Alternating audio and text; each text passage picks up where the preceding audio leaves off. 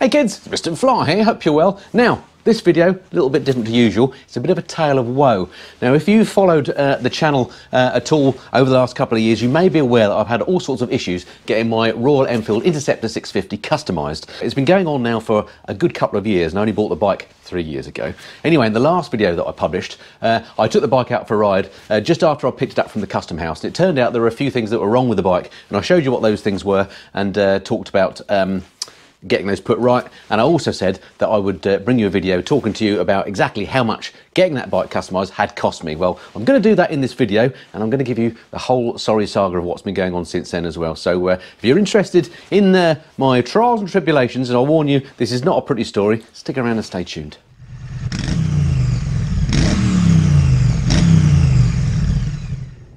So just in case you have missed out on the saga so far, let me give you a bit of a summary, a précis of what's happened so far. These are edited highlights. There's all sorts of other shenanigans that have been going on in the background, but these are the key points, okay? So I made a note to make sure I get these right. So first thing is, back in July 2019, I bought my Enfield Interceptor, a beautiful bike. It was in the Baker Express colour, looked absolutely fantastic, I thought.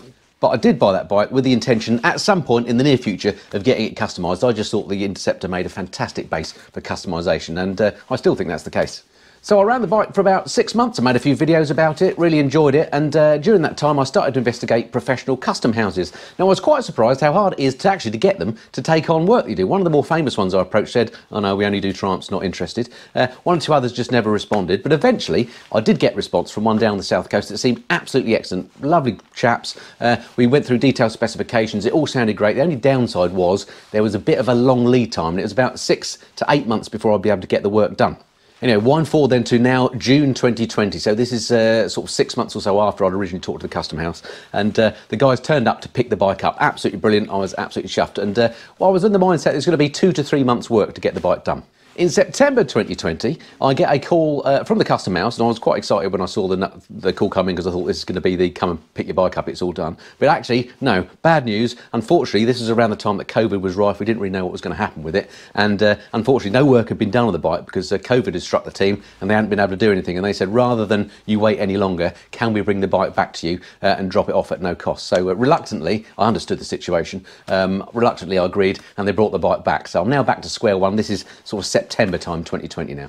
So I relayed this story to my local Royal Enfield dealer, the dealership that I bought the bike from, and they said, well, why didn't you tell us about this? Because we do custom work, we could do that for you. And in fact, they showed me some pictures of a bike that they customised previously, which they called the Black Knight, and I thought it looked actually pretty good and quite close to what I wanted to do anyway.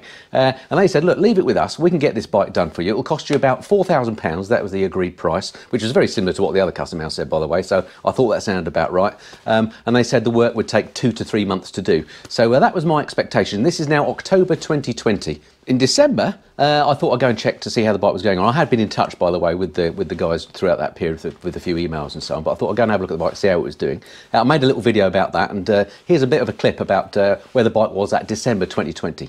Okay, so here we are in the bowels, or depths, let's go with depths. Yeah. The depths of the Royal Enfield dealership.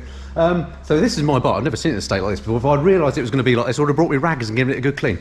So anyway, what I haven't told my viewers is what exactly are we going to be doing to the bike? Well, we are going to be making this a kind of a flat track scrambler. Flat track scrambler, yeah. Hybrid thing. Hybrid, yes. A scramker. A scram track. I like a scram track. We'll go with that. We'll go with a scram track. It's a new genre, you heard it here first. Right, so what are we doing then? We're going to be obviously taking the wheels off, putting some nice knobblies on. Yep. Just to give it that aggressive stance. Yep. We're going to be powder coating the wheels. Yep. Gold. Oh. Best colour, which is nice. We're going to powder coat all the engine cases, so this side and the other side, and the rocker covers. Brilliant. Come on this side are all going to be powder coated. Yep. We're going to obviously go with the fork gators, which is pretty standard on a scram track. Yeah, that's the one. We are then going to do a back end delete. What we call. So we are going to chop roughly here. Yep. So you're going to lose your mudguard, all this standard here. I'll be glad to see that go. We are going to put a nice short number plate about here with built-in LEDs and indicators and brake lights. Nice, nice. We're going to change the shocks so they're black. Yep. We are then going to give you your custom seat. Excellent. And your custom paint job, which I'm sure you maybe want to keep secret a little bit. Yeah, we'll wait for the reveal for that. Yeah. But I think probably no surprises, but you're going to like it. Well, I hope so. Yeah. If you don't, then he's in trouble. Right, going on to the controls, we are going to have a similar handlebar, but it's going to be black. Yep. And we're going to lose all the switch gear and have some nice tidy. I won't reveal what that's going to be yet, but we'll some wait nice and see. tidy We'll wait switch gear on there. Yep. Levers will probably stay with. Bar ends we're going to work out at the time if we like the bar ends. Again, it depends on where we go. Yep. And what about the exhaust? So the exhaust we are going to produce, we're going to surprise you on those. They're going to be a nice custom. They're going to be black, ceramic coated, short, probably finishing around here. Fantastic. Nice and loud, Real. Black ceramic coated. Sounds good to me. So, how long until we get to see the finished article? Well, it'll be about 2 minutes in your case, but yeah. How many weeks for me to wait? Realistically, 2 to 3 weeks. So I came away from there pretty happy, thinking that I had, you know, a matter of weeks. The guy there said about 2 weeks, so I thought, you know, double it, let's say a month, and I should have the bike back. So very excited at that point. Anyway, a month or so rolled by and I didn't hear anything, so I started chasing up again to see when I was going to get the bike back. And I kept getting sort of platitudes saying work was being done, it was going to be done, it was going to be done. There were various issues with COVID, suppliers, etc., etc. But generally was told the work was going to be done. And then eventually I got asked for what I thought was the remaining £2,000 to be paid. So I sent another £2,000. So I've now spent £4,000 on the bike, which was the agreed amount to get the work done. Because I forgot to say before the work commenced, I was actually told that I need to pay £2,000 up front to buy parts, which is fair enough. So I'm at £4,000 so far. I think that's it. And I'm thinking, right, I'm ready to pick the bike up and, you know, I've paid for it. We're all good to go. How wrong I was. So around this time, I became aware that, in fact, the guys at the bike den, the Royal Enfield dealer, weren't doing the work at all. It was being done by a business next door that I had no knowledge of. A chap called Chris was actually doing the work. He was the engineer behind this. Now, I have no issue with the work being subcontracted, but it would have been nice to have been told. And this is where the problems began, because all my conversations were with the bike den, and unbeknownst to me, everything that I relayed to the bike den didn't get relayed to Chris, who was doing the work. This explains why the stuff that was on my original written specification didn't get delivered, and why some of the stuff that was delivered wasn't what I asked for.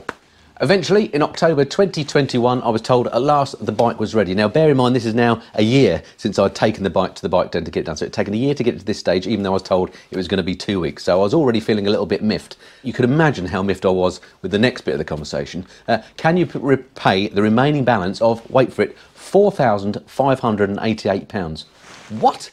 Hang on a minute, I've already paid £4,000. You're asking for another £4,600, bringing the total to £8,600. You could imagine how I felt, not very happy. Anyway, reluctantly, very reluctantly, I transferred the money because I needed to go and collect the bike. So I transferred the money over to the bike den and I went down to pick the bike up, and I made a reveal video. Here's a little bit of a clip from that. Okay, so here we are, back at the Royal Enfield dealers, the bike den in Watford. Here's Steve again. Remember Steve from December it was, wasn't it, last time we met? December, yes. And Carol's here too to help us with the reveal. The bike is under the cover here, so very exciting to see what we've got here. Can you two please take your positions so we can reveal the bike? Oh, somebody's hoovering the car outside, excellent. Look at that. You made that look easy. Ta-da! So I rode the bike home, and on that ride home I spotted a number of issues, things like one of the indicators didn't work, the mirrors were loose, and also spotted some things that weren't done to my satisfaction. Some of the spec hadn't been followed. And I made a video about that entitled something like "What's Wrong with My Enfield Interceptor," and I made a video about that. Go and watch that if you want to. Something a number of people mentioned in the comments to that reveal vid was the TMF logo I've got on here, and people have said they think that's too big. I agree. That's not something I asked for, actually. I wanted TMF stitched on the seat in the back, just in the letters, which I didn't get, so I need to have a chat with the guys up at the bike den to see if I can get that done. But I'm not too sure about this. I think it looks, I don't know, I'm not sure if it looks all right or whether it looks tacky, so I'm still kind of wondering whether I should do something about the TMF logo on the side panels. Not something that I would have chosen. Now it's there, don't know if I like it or not. Next up, back end of the bike. To my eyes, it looks a little bit too blunt. I wanted a little mudguard on here, something similar to how they've done on the Speed Twin. I think it would have made the back look just a bit more finished off. Now, it might be that there'll be an issue with the light, I don't know. While we're on that subject, I'm not too sure about this light either. I was hoping for something a little bit smaller, but anyway, there's obviously been a bit of a mismatch of expectation against reality there. I'm going to ask the guys up at the bike den if we can actually get a little mudguard faxed up to go on there. I just think it would finish the back end off better. While we're down here as well and talked about that back end, the number plate, I love the reg, but this number plate, I'm not sure about it being side mounted here. I'm not sure I like the look of that. I would like the number plate on the back here, underneath, or you know, the mudguard. Again, a bit like I've got on my Speed Twin. I think the back end of the Speed Twin looks perfect, and I like to try and replicate that on this if I can. So I took the bike straight back to the bike den and said, look, I'm not happy with this. You haven't followed the specification. There are a few things that need to be done. We had quite a serious meeting where I went through point by point all the things that needed to be put right, and I also documented this and sent this back to the bike den. So there was absolutely no doubt. And to be fair to the guys at the bike den, they said, we want you to be happy. We're sorry this has happened. We will do everything we can to make sure that things get put right. Now, it transpired during that serious meeting that the bike den and Chris, who was doing the work, had some sort of a falling out. I don't know the details, and frankly, I don't really care. But they were no longer really talking at all. So even though there was bad communication before, now there was no communication. And these bits of rectification work weren't going to be done by Chris, the guy that originally did the work. In fact, he tried to contact me to see if he could help once he had seen the video. And I said, actually, my contractual relationship is with the bike den, so I need them to sort it out. So I pursued the fixes with the bike den. I also spotted, and I'll show you the invoice for the work shortly, I also spotted that I've been double charged for some items for VAT. Basically, the bike den have bought some items off the shelf to put on the bike, paid full price on VAT, and then charged me VAT on top of that. And that's how I end up with a massive total. I put this to the bike den, and they agreed, and they said they owed me around about £600, that they would pay that straight back. I never did see that money, and I'm still pursuing that in the small claims court. So, roll on to now, 2 days ago, I think it was on Wednesday, which was the 18th, I get a call unexpectedly from Chris, the guy that did the work on the bike. Has always been very helpful to me, but I'd personally tried to keep it at arm's length because my issue with getting the issues resolved was, of course, with the bike den.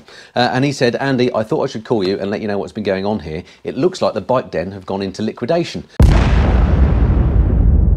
People have come, started taking all the assets out of the building, the shutters are down, and the place is being stripped. I noticed your bike was in there, to his surprise. I've gone and rescued it, and I've got it safely in the workshop so that the bailiffs don't remove it. So you can imagine how I felt at this, absolutely dumbstruck. The company that was doing the work is in liquidation, and some kind fellow next door has actually said, I've rescued the bike, I've got it for you, it's in safe hands, don't worry. And then on top of that, Chris said he felt so bad about what had gone on before, even though it was absolutely nothing to do with him in terms of how I've been treated by the bike den. He said he'd be happy to put anything right that he could at no cost to me in terms of labour, just parts, which is an amazing offer. So thank you very much, Chris, for that.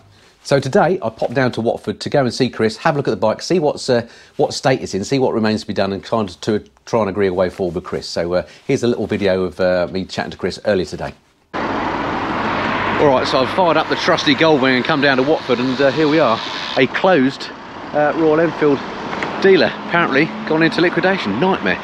Luckily for me though, as I said, Chris has rescued my bike. Chris's business is here.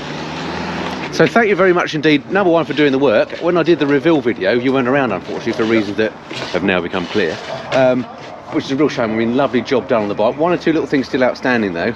We've had this bit of strangeness going on next door with apparently going into liquidation. You've rescued my bike though, haven't you? Yes. So, and very kindly said that you could help me get the bike finished off. So thank you for that. Should we go and have a look and see what needs to be done?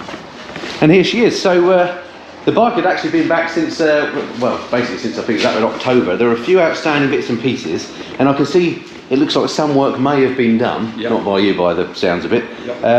So looking at it, the side panels, they were going to be repainted. I had the TMF logo on there, and I actually wanted it to say Enfield Custom 650. I thought they'd gone off to a paint shop somewhere, but presumably you don't know where that is. I don't unfortunately know where that is at the moment, but we will retrieve those in due course. So is that something you think we'll be able to retrieve, or do we need to order some new ones? If we have to order them, they're not stupidly expensive. We can either get those. But don't they come with a key on them? So it might be. Yeah, but the barrel lock is changed, so we can. We could sort that out. Okay, fine. The other thing was indicators we were going to change. What's going on here? Let's have a look. So there's some alien-looking indicators on here, which I'm not sure particularly are in keeping with the bike, are they? These look like those progressive things, which I like on certain bikes, but not in this case. So in that case, shall I order up some indicators that I like and get them over to you? Absolutely. And maybe you can get those fitted for me. That would be good. I don't know what's going on with the rear light. I didn't dislike the one that was on there. No, I mean, if that's still around, we could put that back. We've got this down here. Excellent. Yeah. The main work that was being done was making a rear mudguard up. That's right, yeah. And again, when I spoke to the guys next door, they said that they'd actually ordered one from a Speed Twin and were modifying that. They made some spaces and stuff, they told me. I don't know if that's around at all. We haven't seen that. So we need to come up with some solution for that. Well, I've discussed it with Grant, and there's various choices that we'll work through with you and do. I know you wanted a slight lip light on the Triumph, but we will modify this rear frame to fit, because at the moment it's straight. You may want this to come up very slightly to accommodate the lights and the mudguard. Will that upset the fit of the seat though? Shouldn't do. We can also change that. We can change the base of the seat. Perfect. All right. So we can finesse that between you and me. Absolutely. I mean, one of the issues that we had through the build of the bike, it turns out, I never realised a third party, Chris, as it turns out, was actually doing the work, and hence I was talking to one person who never spoke to Chris. So there's a complete breakdown of communication. So that explains why stuff was done that I didn't necessarily ask for, etc. All right. So we'll now we're in touch. We'll get that sorted then. What else is there? I think is that pretty much it. I think you had an issue with the front indicators. Oh yeah, we're going to replace those as well. So I'll probably buy the same sort as I get for the back. It looks like we've gained some bar end ones. Yep. Do they work? Do we know? I don't know as yet. Yes, they are wide. Oh, there we go. So they're not. The rears aren't. Actually, they don't look that terrible, do they? Maybe we'll leave those on there then. Do you think I should get indicators on the front as well and have those as extras, or what have we got? So where do the indicators go? The indicators are wide through here, and then we brought the old indicators out from. All right, but there's no bracket there, so maybe we just leave those for the front. We just leave them then. I think they look okay, don't they? Nice. Well, I think the front looks okay actually, doesn't it? Looking at it, I don't think it's as long as there were like no blanking bits where the old indicators were, and so that's fine. Side cases we talked about. We'll see what we can do about those, and then I think that's pretty much it, isn't it? So it's the back end that really is the main thing is the back end, to make sure you're happy with that. And then relocating the number plate that was to go on there. Yeah. Because we weren't happy with the side number plate. I think it just doesn't look aesthetically correct. No. Have something out here. Yeah, that would be perfect. We'll work that out with you. Great. All right. Well, thank you very much for stepping in and offering to do the work for me. That's very kind of you. No problem. We'll keep you appraised with how it goes. So there we have it, folks. That's the story of my Enfield so far. I still don't have it back here in the garage. It's cost me £8,588 so far, plus the cost of the bike, which is about £6,200. So add those together, we're up to about 15 grand now for this custom Enfield. I'm going to end up with a very expensive, cheap bike. Although, don't get me wrong, I'm going to love the finished article. I mean, it's going to look beautiful when it's done. So I am looking forward to getting it back. Huge thanks to Chris again for stepping in to help me out to get the work done. It's been the whole thing, as you can imagine, has been a bit of a nightmare. I did say I'll give you a breakdown of the cost. So here's a little look at the invoice as well. I'll put it on the screen so you can see the individual items. Now, I looked up one or two of these items myself on the internet just to see what was going on with them, and I found lots of these things cheaper than I was charged. So I think there's been a little bit of a markup. Plus, of course, you've got that double VAT thing that I talked about before, and I am pursuing that in the small claims court. Going to try and get my money back on that bit at least. And out of interest, I also asked Chris how much he had charged me for labour, or rather how much he had charged the bike den for labour. They charged him 1,300 quid. You can see here how much the bike den charged me for labour, so that's all markup. So there you go. Basically, I feel like I've been royally shafted by the guys at the bike den. I don't bear them personally any malice. I mean, I don't know what the backstory is, what the situation is there. Steve, the guy I used to deal with, very nice fellow, and obviously he's come upon hard times, and he clearly wasn't much of a businessman. I feel I've been completely shafted by him. I hope he gets his life sorted out. But nightmare. Still haven't got the bike back. I'm out of pocket.